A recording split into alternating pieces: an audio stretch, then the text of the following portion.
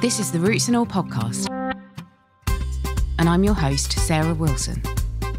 Join me as I talk about all aspects of gardening with some of the top horticulturists from around the world. Hello and welcome to this week's episode, where my guest is Dr. Neil Bell, bryologist at the Royal Botanic Garden Edinburgh and author of The Hidden World of Mosses, which takes a look into the minute and fascinating world of bryophytes.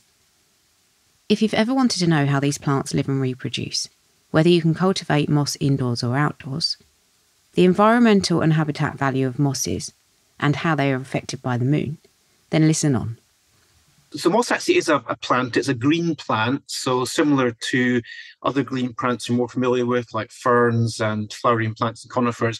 And that's in contrast to, for instance, lichens or fungi, which aren't plants at all. They're actually more closely related to us and to animals than they are to real plants. But mosses are plants. They're just a very different group of green plants. So most mosses will have leaves which are only a single layer of cells thick. So that's why they have that sort of translucent appearance that you tend to see when you look at a clump of moss. And their relationship with water is maybe a bit different to the relationship that most of the plants have with water. So they tend to be absorbing water and nutrients over their entire surface rather than through roots in the soil. And they're fluctuating in terms of their hydration status according to the availability of water in the environment. So this different relationship that they have with water is really the main thing which makes moss a bit different from other plants. And it also explains why they tend to be much smaller than other plants, because if you're relying on the immediate external environment and absorbing water over your entire surface and you're not using roots, you can't really afford to be very big, because otherwise you wouldn't be able to get water and nutrients into the center of the plant. But fundamentally, mosses are just a different group of plants. And it's interesting because they do obviously behave differently to a lot of the plants that gardeners are familiar with. And I thought it'd be interesting actually if you could just kind of briefly touch on how they reproduce, because I think that's probably a bit of a mystery to some people as well. So it's always something which is quite difficult to explain. The reason that it's difficult, I think, is because we're so used to the way that flowering plants reproduce, which is actually quite complicated when you look at it at the cellular level. So mosses and other bryophytes, so we'll get onto this later, but when I'm talking about mosses in the book, I'm really talking about mosses, liverworts and hornworts. This is a group called the bryophytes. But all the bryophytes have this method of living, which we call informally alternating generations. And that basically means there's two different forms of the moss plant, one of which is attached to the other. And the thing you're seeing when you're seeing a green leafy moss is actually what we call the gametophyte. It's a technical term, but it basically means that the cells inside the plant only have a single set of chromosomes, unlike in flowering plants, when you're looking at the green leafy part of the plant, that part of the plant has two sets of chromosomes. And there is a part of the plant, of the moss plant, which has two sets of chromosomes, like flowering plants, but that looks very different from the green leafy part. That's what we call the sporophyte. So the way that mosses reproduce is you have a green plant with stems and leaves. Sometimes you get separate male and female ones. Sometimes you get male and female parts together on the same plant. And these green plants will produce gametes, so that's egg cells, which are the female parts, and then motile gametes, which are the sperm, which are the male gametes. And the male gametes will swim through a film of water and fertilize the eggs, either on the same plant or on a different plant. And that then produces the diploid zygote, which then develops into the sporophyte, which is the second generation of the plant. So this sporophyte, it doesn't actually look green and leafy. It looks like a big sporangium, a big kind of blob on a sort of stick, if you like.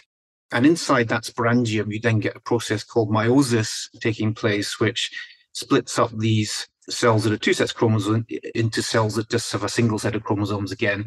And these are spores. So the sporophyte is producing spores, which are then dispersed. So unlike flowering plants, where the seed is the method of dispersal, in mosses and other bryophytes, it's the spore that is the dispersal mechanism. So it sounds quite complicated and it's quite difficult to explain, but that's really just because we're so used to the way that flowering plants reproduce. Yeah, so it's a bit different, but it's actually not as complicated as it might initially seem. Does that make them a bit like ferns, how they reproduce? Yeah. So ferns are similar in that respect. They're sort of in between ferns. So ferns also have a sort of alternating generations, but you may have seen a fern gametophyte. It actually looks a bit like a liverwort. It's sort of a tiny little kind of thalloid thing.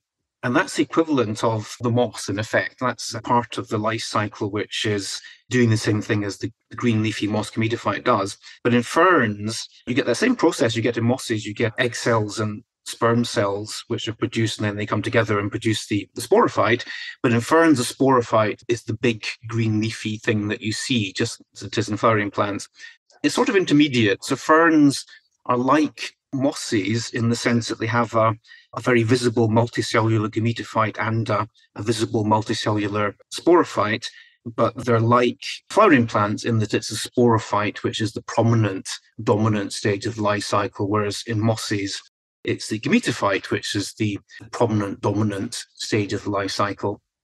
So talking about the sporophytes and actually thinking about all the small parts of mosses, the details of them, which you can see in your book, thanks to the amazing photography in the book, is intriguing. And I think that if we could look at them in as much detail as we can actually see plants up close, we would appreciate them so much more than maybe we do. So I wondered actually, how would you encourage people to better see mosses and to explore what they look like in detail? Yeah, no, that's a very good point. It's a point which I'm always trying to get across to people, is that when you discover mosses and other bryophytes, it's almost like you're discovering a sort of hidden level of biodiversity that you weren't previously aware of before, because it's there all the time, it's around us, but we just can't quite pay attention to it because it's just a little smaller than we're used to looking at. But it is actually visible, so it really is just a case of looking a bit more closely. So most bryologists, most people who study mosses will walk around all the time with a small magnifying glass called a hand lens, and we'll often have that hanging around our necks. And after a while, you sort of get used to using that almost as an extension of yourself. So every time you see a clump of moss, you'll be taking your hand lens out and just looking a bit more closely at it. If you're young, if you're sort of below 40 and have really good eyesight, you can probably actually see quite a lot of the details of mosses and other bryophytes just by kind of getting your face down into them and looking closely. They're not invisible, they're just a little bit smaller than are necessary to grab our attention unless we make the effort. So it's just knowing they're there and making the effort to just look a little bit more closely. And then when you do that, you'll discover this amazing visible world of diversity that you previously perhaps weren't aware of. I think a lot of people think that mosses are generally found in kind of shady and moist places. What is the range of mosses in the UK? Is that true to say? It's true and it's not true. So the range of mosses, they're almost universal. So you can find mosses in almost any sort of habitat. They tend to be most diverse and they tend to outcompete other plants, or they tend to be able to find a wider range of niches in permanently moist, damp habitats. And that's because of the relationship with water that I was talking about earlier, because they're requiring to get their water and nutrients over the surface of the plant rather than taking it up from the soil, from roots, and storing it in the plant. And this basically means that they're at the mercy of the environment. So if the environment's dry, they'll dry out. They'll survive in the dry state, but they won't actually photosynthesize and they won't be metabolically active. So that means they do best in moist habitats. At the same time, they can also survive in very dry habitats. They're just not doing very much most of the time. So even in deserts, you'll get some mosses which are surviving on maybe sort of shaded bits underneath rocks. And most of the time, they might not be doing very much, but when it is moist, they'll then take advantage of that and become metabolically active again. So they're very flexible in that respect, but it's certainly the case that the greatest diversity of mosses in the world, and also particularly in Britain, is in places which are continually moist, so places where you have a large number of wet days per year, simply because that enables the mosses to thrive most of the time, whereas when it's not wet, they're perhaps not able to do very much. Obviously, people quite often find them in the lawn. They might find them on their roof. They may find them dotted around their garden. And I was wondering, in a garden setting, can they be cultivated? Is it something we could grow in a garden outdoors or even as a houseplant?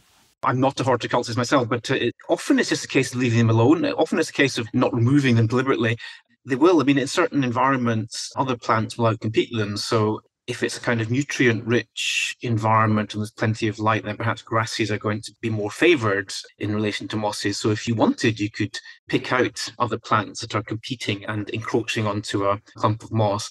It's going to be difficult probably to encourage mosses to thrive and to be dominant in the environment unless it is reasonably moist and shaded.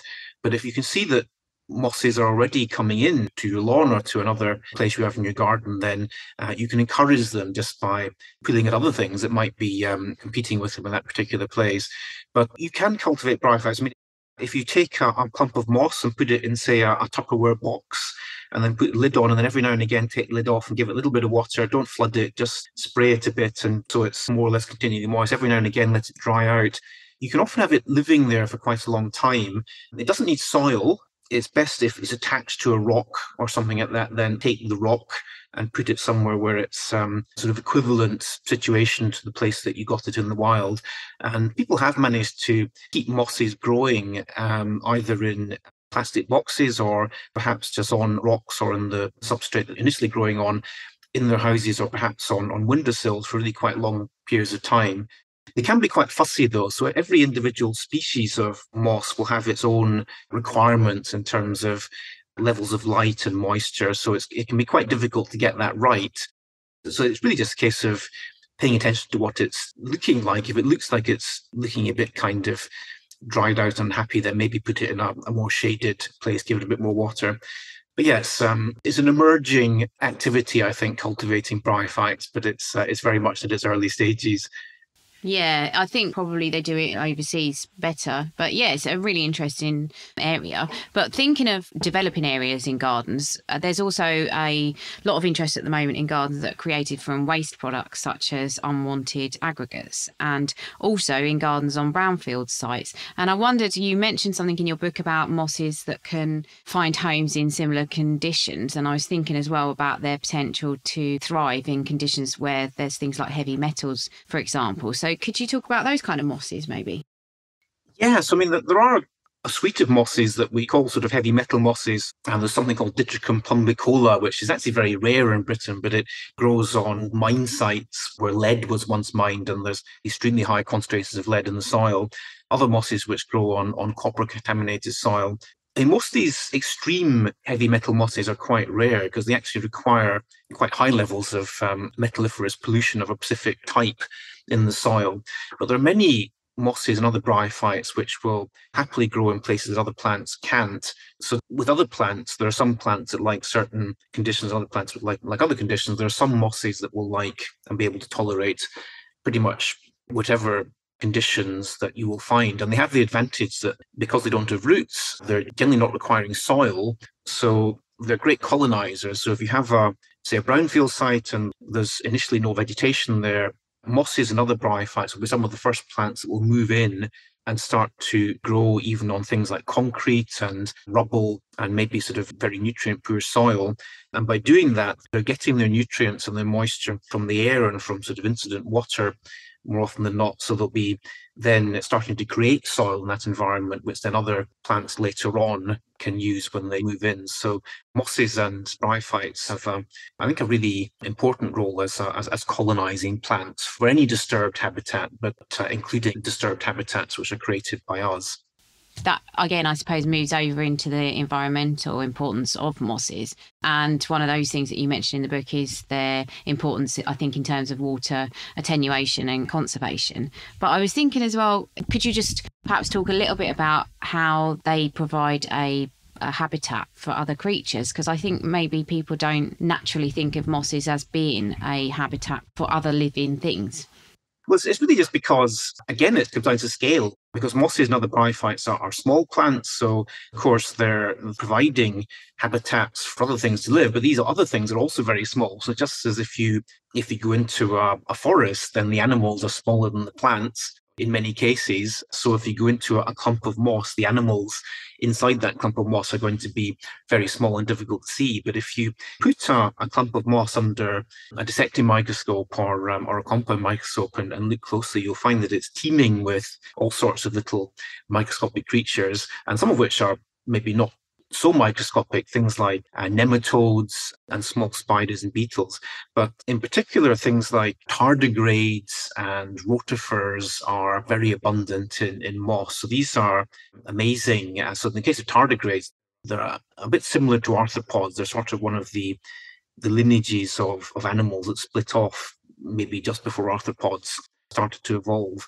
They're often called water bears or water piglets. So they're tiny, they're multicellular, but they don't have all that many cells. And they have several legs which have claws on them, and they feed on microscopic algae, and they're basically grazing in clumps of mosses in the same way that larger animals might graze on grasslands. So yes, there's a huge diversity. Mites is another thing which are very diverse in moss. So these things we call orobatid mites, armoured mites that are related to spiders, but they're considerably smaller. And then springtails, another one. They're again a type of arthropod, and they're called springtails because they have this almost sort of a mousetrap-like spring device which enables them to jump large distances. So there's a huge diversity of quite often quite surprising animals that you'll find in moss if you just look a bit more closely. And also, I think, again, on the environmental side and the habitat side, gardening has kind of played a part in the destruction, sadly, of the sphagnum bogs in terms of extracting stuff for compost. And I thought it was really interesting what you said about how those bogs can be a potential positive feedback loop for climate change. And I wondered if you could explain that. And again, we're phasing peat out, but is there anything else that can be done to conserve these habitats? Yeah, so it's really difficult to overemphasize the importance of sphagnum bogs, or peat bogs in Scotland and Ireland in particular, and other parts of the northern temperate areas. So sphagnum is an amazing plant. So sphagnum is a type of moss, and it's the dominant plant on bogs. And basically, because the cell structure of a sphagnum leaf is basically able to absorb huge amounts of water in relation to its volume. So some of the cells in a sphagnum leaf are basically empty. So they're basically acting like, almost if you like, water bottles to absorb water from the environment and keep it within the plant. And this means that sphagnum moss is able to keep the surface of a bog permanently moist. This inhibits decomposition. It also keeps it acidic, which also is acting to inhibit decomposition. And this enables peat to gradually build up over hundreds of thousands of years. So peat is basically undecomposed, unrotted, if you like, sphagnum moss, which has accumulated over hundreds of thousands of years.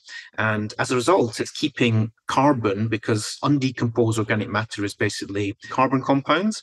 It's keeping that carbon in the soil and preventing it being released into the atmosphere as carbon dioxide, which would happen if it decomposed. So I think it's estimated that roughly 20% of the carbon stored in terrestrial natural environments is actually in the form of peat or in peat bogs. So it's an incredibly important carbon sink.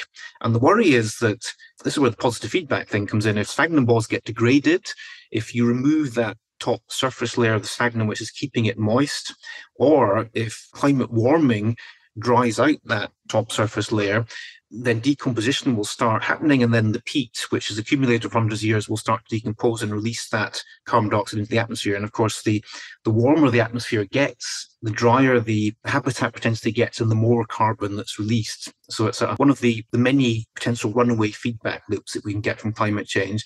So this is why it's very important to maintain and conserve our sphagnum bogs, and particularly the living layer of living sphagnum moss we have on the top surface, which is keeping everything else in there, if you like.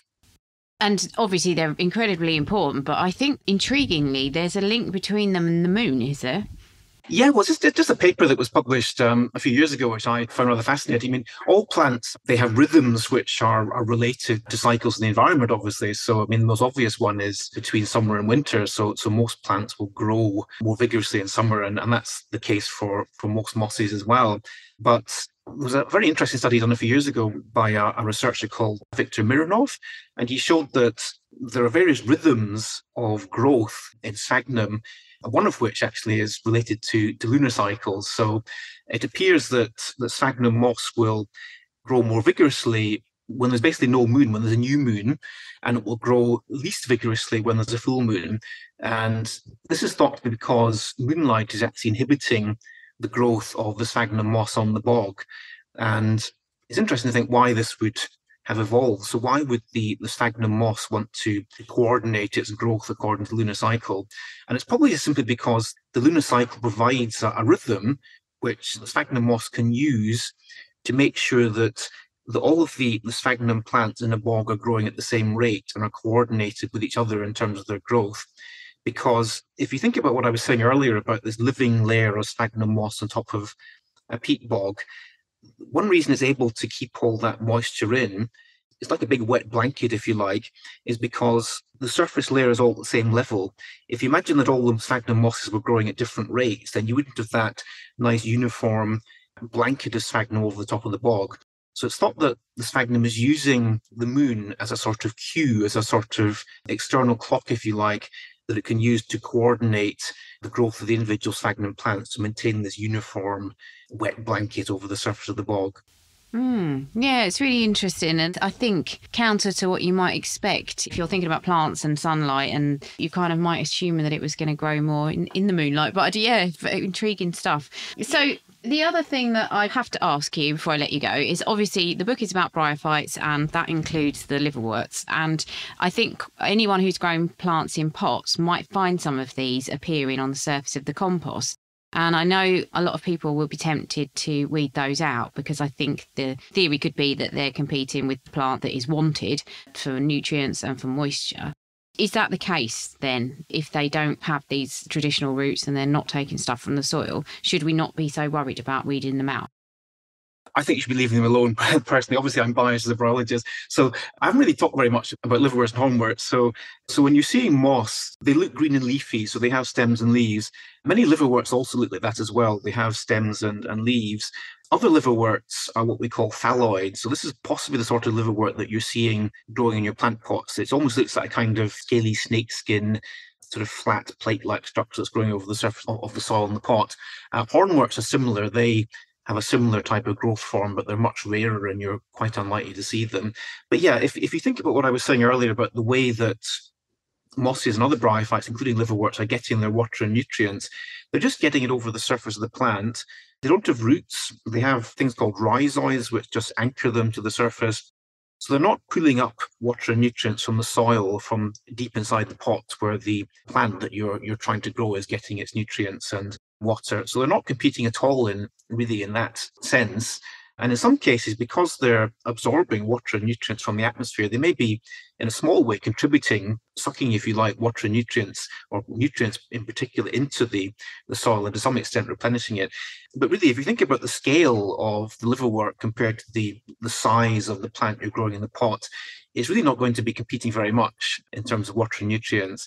And to the extent it is, it's also contributing in ways that the other plant isn't. So really, I wouldn't worry about it at all. I mean, there's maybe a mechanical aspect to it, which could either be beneficial or non-beneficial, in the sense that it's forming this mechanical layer over the top of the soil, which may be, to some extent, keeping water in, but also maybe it might mean you have to be careful when you're watering that the water is actually getting into the pot. But really, liverworts are not going to be doing anything to the soil or to the plant which is going to be damaging for it. And in some senses, if you allow liverworts to grow on the soil, it's perhaps mimicking the natural environment that the plant would have if it was growing in the wild. Well, that is good to know, because they look lovely and I'm happy to leave them. Good stuff. So thank you for the book. It is lovely and it does a really good job of bringing moss to a wider audience. And before I let you go, I just did want to mention the photography in the book, because it is amazing. The photography is mostly by Des Callahan. So Des Callahan is a bryologist, and he's an expert bryologist, and he's also an expert photographer.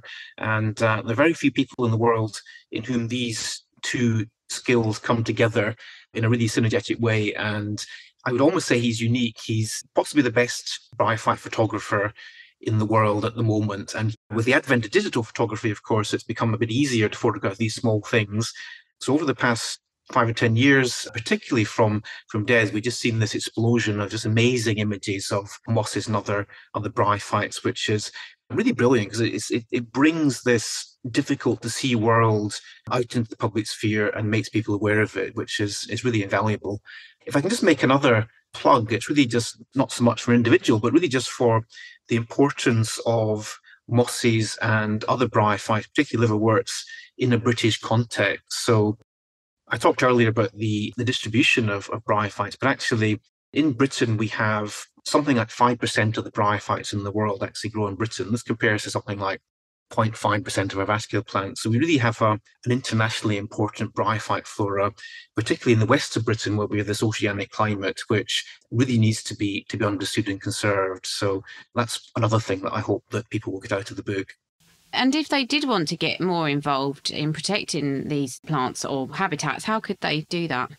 It's strange. Some of the threats to our most interesting bryophyte habitats in Britain are perhaps unexpected. Things like Rhododendron ponticum is a nightmare in the west of Britain, where it chokes shaded stream valleys and basically shades out bryophytes.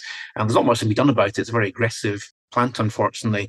Obviously, just finding out more about bryophytes, being aware of them, the more people are aware of them, then the more that these views are taken into account when people are trying to conserve habitats.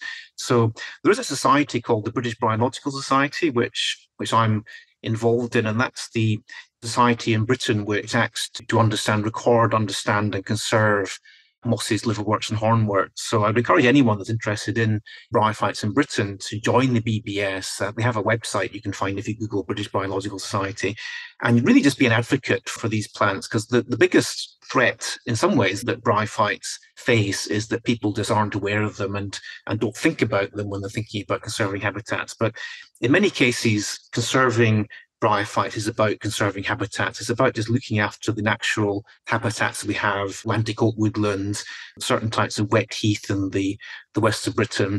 So it's generally about habitat conservation more than perhaps species conservation, and really just encouraging people to be aware of that and to campaign for preservation of natural habitats in this country. Very well said. Thank you very much to Neil for the interview and for opening up the world of mosses to more people. Thanks to you for listening. I hope this episode has sparked an interest in bryophytes for you, if you weren't already captivated by them. Now Dr. Ian Bedford is up with more information on a particular moss dweller. We only have to look around our gardens to realise that there's a vast and diverse array of creatures that live alongside us, and that their basic requirements for survival are usually very similar to ours. However, during recent years, organisms have been discovered that were very different, because they were surviving in environments that would be lethal for all other known life forms on Earth. Discovering these organisms was not only surprising, but of great interest and value to modern-day science. From heat and pressure-resistant bacteria discovered in hot volcanic vents deep under the oceans, to rock algae growing in the coldest regions of Antarctica, these organisms thrived. And so, not surprisingly, they were called extremophiles. And quite incredibly, one of these extremophiles is a tiny group of invertebrates, closely related to insects, that are called the tardigrades. Tardigrades are less than 1 millimetre in length, sausage-shaped, and have 4 pairs of stumpy clawed legs and a large round mouth that they use to vacuum up microscopic prey into their almost transparent bodies. And now that we know about tardigrades, the more we look, the more species are found from virtually anywhere around the world, with over 1,000 having been recorded so far, from hot springs in America to the top of the Himalayas, and from the sediment at the bottom of the deepest oceans to within layers of polar ice. And also in ponds, meadows, and even in our gardens here in Britain, where they can be found living within moss and algae. But what makes tardigrades an extremophile is their ability to survive extreme conditions by using a biological process that hasn't been seen before in any other organism. They're able to change the water in their bodies into a sugar that preserves them during periods of extreme cold and drought. And the effectiveness of this process was demonstrated by tardigrades that were found to have survived for over 100 years amongst museum material. And more recently by tardigrades that survived a 12-day experiment within the cold vacuum of outer space. In fact, continued research into the lives of these tiny creatures has discovered that some species can withstand temperatures down to minus 272 Celsius and up to 150 degrees Celsius, while others survived atmospheric pressures 6 times greater than those found in the deepest oceanic trenches, and others were unaffected by radiation levels hundreds of times higher than the lethal dose for humans.